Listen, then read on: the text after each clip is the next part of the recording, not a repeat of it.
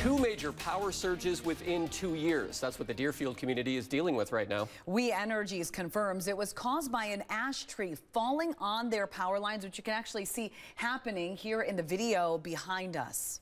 NBC 15's Marcus Arsvold spoke with two families affected, and Marcus, they are very frustrated with the company. Yeah, Deerfield community members say something needs to change. One family I spoke with might have to replace appliances they just had fixed after this happened in 2022.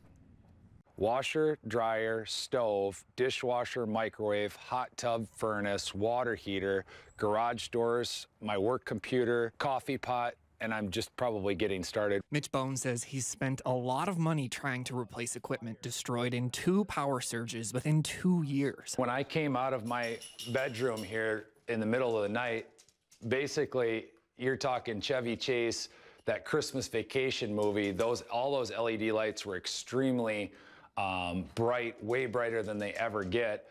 And after the surge and the power finally disconnected from the Christmas tree went down, all the balls, they were all over. There's still a couple I missed over there. We Energy spokesperson Brendan Conway says this surge happened after a dead ash tree fell on top of their power lines. We certainly understand these things are frustrating. They're incredibly rare, but when they happen to you twice, even more frustrating. Even though the tree fell on top of their power lines, he says it's far enough away that they're not responsible for the surge, something residents like Brian Wilson have heard before. It just seems like we constantly are complaining to We Energies, and we're like, hey, you guys obviously have service problems or you have mechanical issues with your equipment. Our frustration is, what are you doing about it? Because it seems like in the last few years you haven't done anything, and it keeps getting worse and worse and worse. What do you say to customers who feel like your company is more worried about protecting yourselves than keeping them safe? We understand any customer's frustration, particularly after going through this, right?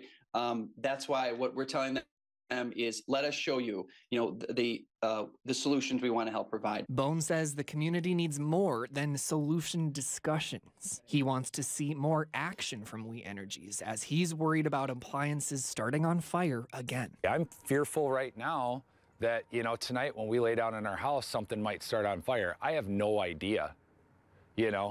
Imagine laying in your house, you don't know if you're going to have to grab your kids because, oh, well, they missed something, right? Or whatever. Oh, another power surge. Oh, a fire happened because of it. You don't really know.